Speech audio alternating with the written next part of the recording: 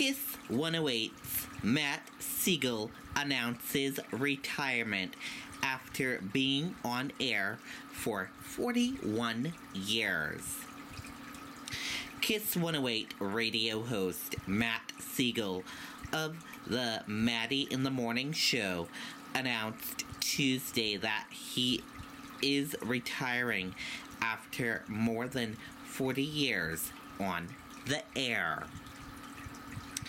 The 72-year-old Siegel made the announcement in a pre-recorded message after being off the air for nearly 2 weeks.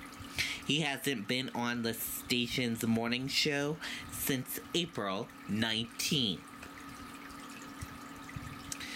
This past year has been a little rough for me. I had brain surgery. I had a broken foot. I started getting a little grumpy on the radio, which I hate because all I want to do is make people laugh.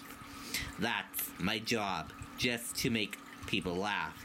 And I got off target, I guess you would say, Siegel said. The beloved radio host said he and came to the decision to retire after talking it over with his wife and children. I'm a lucky guy for a million reasons, but 5 of them are a great wife and 4 great kids. And my great wife and great kids talked with me over the last several weeks and helped me come to a decision. And the decision is this. As of now, I am retired, he said. Siegel joked that he was now starting his new life as a mediocre golfer. I think it's very possible that I could cry right now.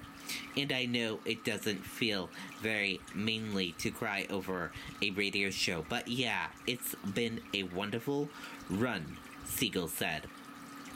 Siegel thanked his coworkers and fans and said he was most proud of being there during 9/11, the Boston Strong effort, and the COVID-19 pandemic, when viewers needed him the most.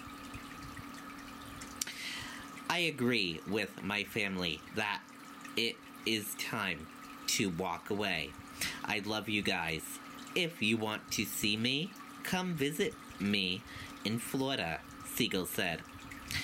Siegel celebrated his show's 4-decade run in January of 2021. Last year, a controversy surrounding Siegel had fans wondering about his future in May of 2021. Siegel said a boss told him to stop talking about pop star Demi Lovato, who earlier in the morning came out as non-binary and asked to be addressed using gender-neutral pronouns. Siegel had expressed his opposition to Lovato's decision.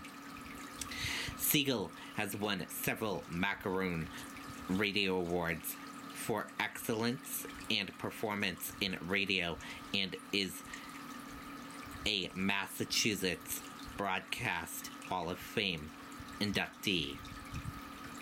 And he will be very missed on the radio. And that does it for this report right here on the Riley King Network. I'm Riley King, reporting for the Riley King Network. Thank you for watching this news report.